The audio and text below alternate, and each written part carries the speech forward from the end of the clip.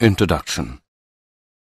Prince and his father are standing at the window side and viewing outside. It is a rainy weather. Suddenly, lightning occurs and falls down. Prince observed that the tree on the road catches fire due to lightning. He asked his father that why tree catches fire and the car remains safe on the road. His father replied him that it's due to electrostatic shielding. When lightning falls on the car, then all the charge flows through the other surface of the car and then grounded. But in case of the tree, it does not happen. Students, you must be more curious to know and learn this fact and topics. So let's study more about this in the chapter Electrostatic Potential and Capacitance. Objectives. At the end of this lesson, you'll be able to define electrostatic potential, calculate potential due to a point charge, system of charges, and an electric dipole. Define principle of superposition for electric potential. Define equipotential surface. Define potential energy. Calculate potential energy of a system of charges and electrical dipole. Know electrostatics of conductors. Explain electrostatic shielding. Electrostatic potential. Electric potential of an electric field at a given point is defined as the amount of work done in bringing a unit positive charge from infinity to that point. Electric potential is measured in volt. If 1 joule work is done in moving plus 1 coulomb charge from infinity to a point in an electric field, then the potential at that point is 1 volt. The potential difference between 2 points A and B is given by VAB equals WBA upon Q naught. The potential difference between 2 points in an electric field is equal to the amount of work done in moving a unit positive charge from lower to higher potential point.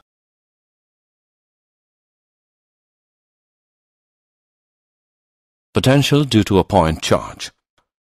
A point charge plus Q is situated at a point O in space. This charge creates its own electric field E around itself. We have to calculate the potential of this electric field at point A.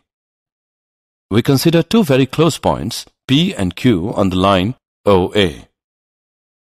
The total work done in moving plus 1 coulomb charge from infinity to point R is given by W is equal to 1 upon 4 pi epsilon naught multiplied by Q upon R.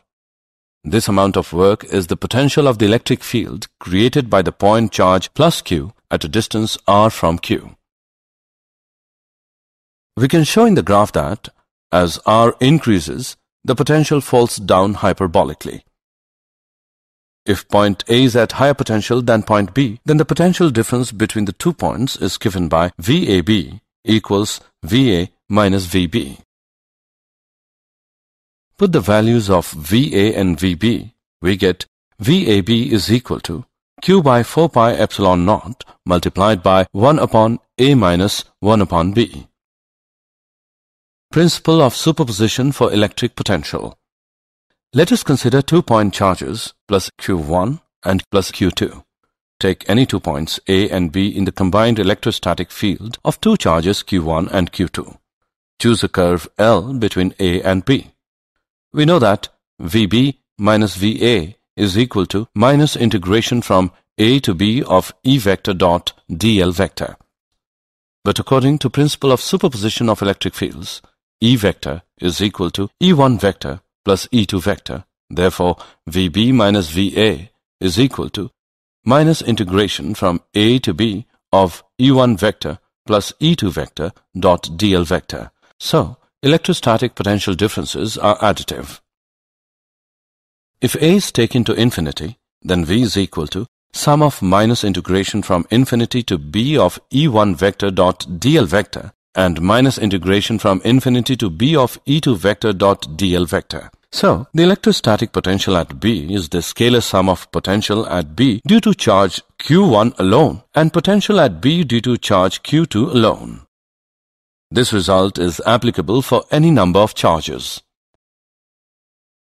Potential due to an electric dipole. We consider a dipole with 2 charges plus Q and minus q separated by a distance 2L from each other. We calculate the potential of the field due to this dipole at different points. Potential at an end-on point. Consider an axial point P at a distance r from center O of dipole on the side of plus q. The potential at P due to plus q is given by V positive equals 1 upon 4 pi epsilon naught multiplied by q upon r minus 1. The potential at P due to minus q is given by V negative is equal to 1 upon 4 pi epsilon naught multiplied by minus q upon r plus 1. The total potential at P is obtained by having direct addition of the two and is given by VE is equal to 1 upon 4 pi epsilon naught multiplied by P upon r square. This shows that the potential along the axis of dipole falls inversely with the square of distance.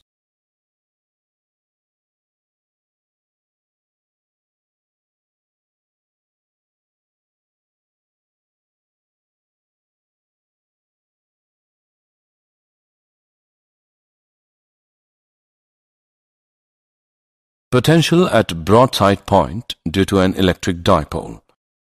Consider a point P on the equatorial line at a distance r from the center of dipole.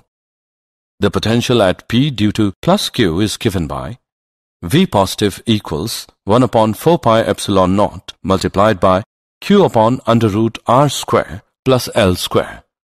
The potential at P due to minus q is given by V negative equals 1 upon 4 pi epsilon naught multiplied by minus q upon under root r square plus L square. The total potential at P is obtained by having direct addition of the two and is given by VB equals 0. This shows that the potential at any broadside on point is 0. Potential in plane of an electric dipole. Consider a point P on the plane of dipole at a distance r from center O of dipole, and PO makes an angle theta with the axis of dipole AB. The distances of P from A and B are R1 and R2 respectively.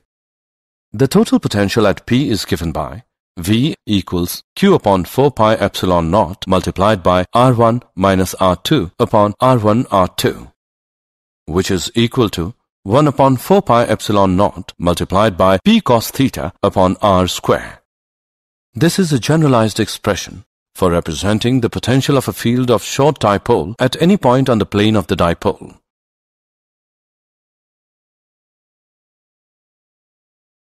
Potential due to a system of charges.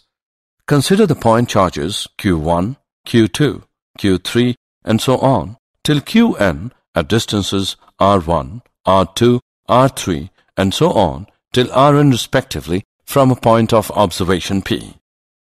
The resultant potential at P due to all the charges is the algebraic sum of the potentials at P due to individual charges. This is because electric potential is a scalar quantity. The resultant potential at P is given by V as V1 plus V2 plus V3 and so on till Vn.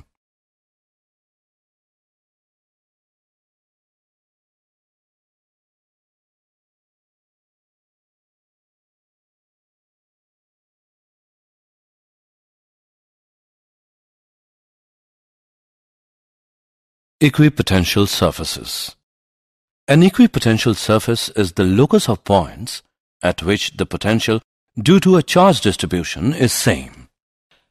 No work is done in moving a charge from one point to another along an equipotential surface. In a point charge, for a given radius, electric potential is same, and the equipotential surfaces are spherical surfaces centered on the charge. Electric field lines created by any system of charges are always perpendicular to the associated equipotentials.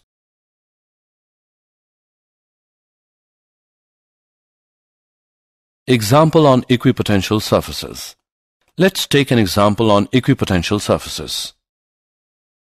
An infinite thin plane sheet of charge density 10 raised to the power minus 8 coulomb per meter square is held in air. How far apart are two equipotential surfaces whose potentials differ by 5 volt. Let's see the solution. We know that electric field intensity E is equal to sigma upon 2 epsilon naught. Since E does not depend upon the distance from the plane sheet, therefore E is constant for the given problem. If delta x meter is the separation between two equipotential surfaces which differ in potential by delta V, then E is equal to delta V upon delta x. We evaluate the value of delta x as 2 epsilon naught delta V divided by sigma. By putting the values in the equation and evaluating, we get the value of delta x is equal to 8.85 millimeter.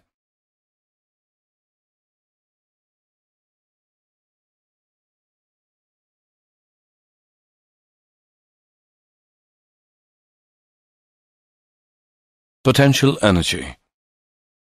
The potential energy of a charge Q present at a point in an electric field is equal to Q times the potential of the field at that point.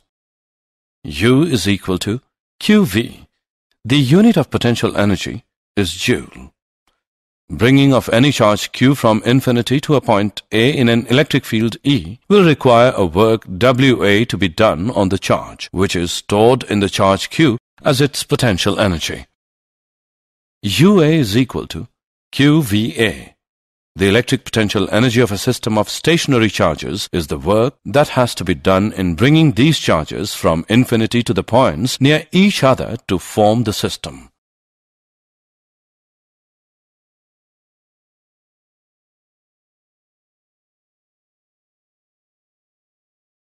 Potential energy of a system of charges.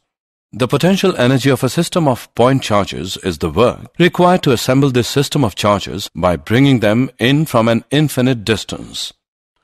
Potential energy of the system of two-point charges. The electrostatic potential energy of the system of two-point charges is given by U as 1 upon 4 pi epsilon naught multiplied by Q1 Q2 upon R12, where Q1 and Q2 are the electric charges of the 2 points. R12 is their separation distance. Potential energy belongs to the system as a whole and not to any individual charges. Note that the electric potential energy is the product of charge and electric potential.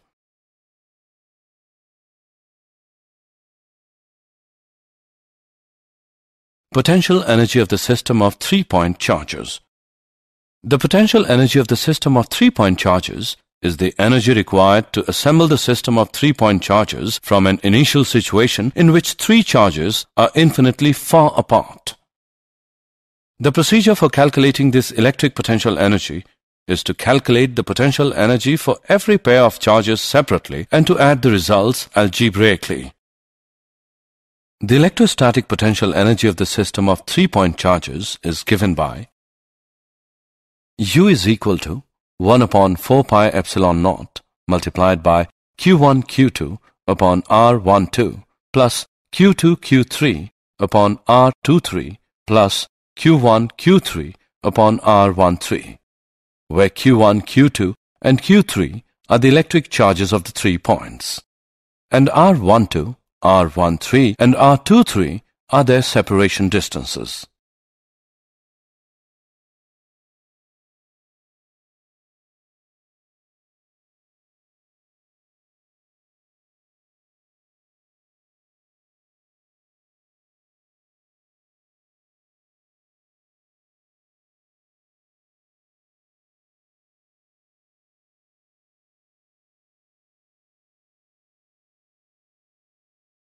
Potential energy of an electric dipole in an external field. Consider an electric dipole of dipole moment P is placed in a uniform electric field E. The dipole experiences 2 equal and opposite forces plus QE and minus QE at its ends forming a couple. Magnitude of the torque on the dipole is equal to magnitude of the force into arm of the couple. Tau is equal to QE into 2L sin theta, which is equal to PE sin theta. Work done in rotating the dipole through a small angle d theta is equal to tau d theta, which is equal to Pe sin theta d theta. Total work done in rotating the dipole from an initial orientation theta naught to the final orientation theta is W equals to minus Pe cos theta minus cos theta naught. If the initial orientation theta naught is equal to 90 degrees, then W is equal to minus Pe cos theta. This work is stored as potential energy. Thus, potential energy of the dipole is U as minus Pe cos theta, which can be written as minus P dot E.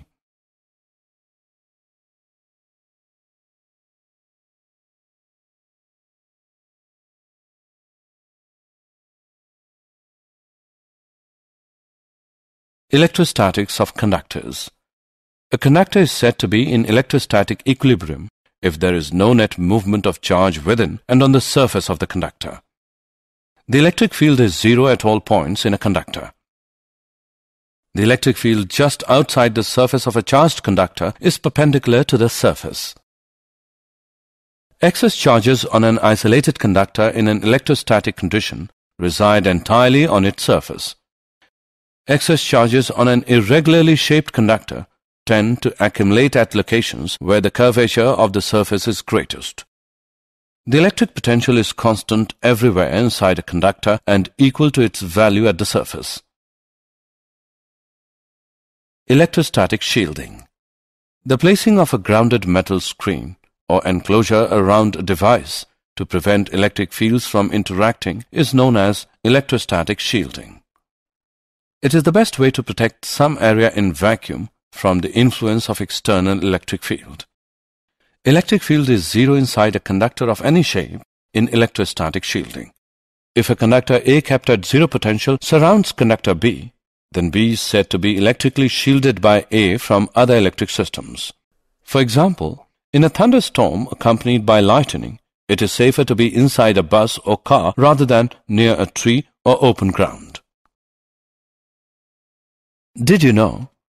Volta had already created the electrophorus to create static electric charges and discovered methane. The volt was officially established in 1881 as an electrical potential of 1 joule per coulomb of charge. It is used around the world. The electric potential decreases in the direction of field and increases against the direction of electric field. Equipotential surfaces and electric lines of force constitute a mutually perpendicular network. Summary. Let us summarize what we have learned. The potential difference between 2 points in an electric field is equal to the amount of work done in moving a unit positive charge from lower to higher potential points.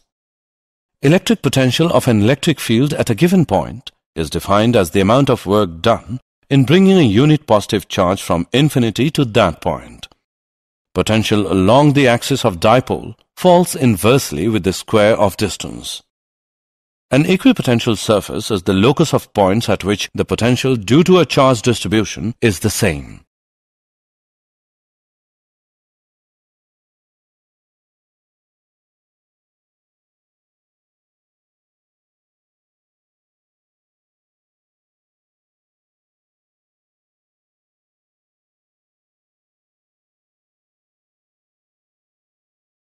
The electric potential energy of a system of stationary charges is the work that has to be done in bringing these charges from infinity to the points near each other to form the system. A conductor is said to be in electrostatic equilibrium if there is no net movement of charge within and on the surface of the conductor. The placing of a grounded metal screen or enclosure around a device to prevent electric fields from interacting is known as electrostatic shielding.